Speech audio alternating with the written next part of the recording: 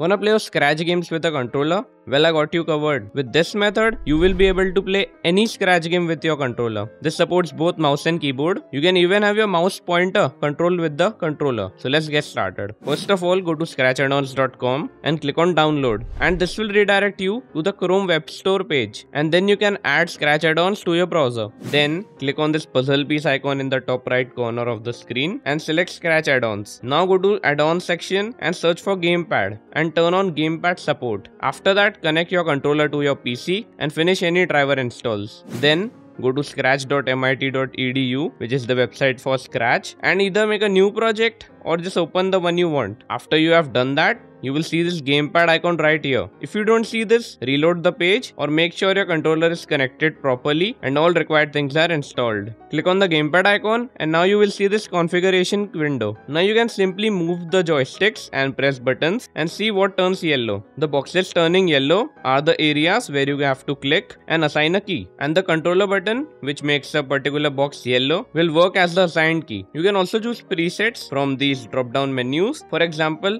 you can choose arrow keys if you have that normal movement script in your game, and also you can choose cursor to control the mouse pointer with the controller. And now when you close it, your scripts will work with the controller. Here is some gameplay of me playing Paper Minecraft.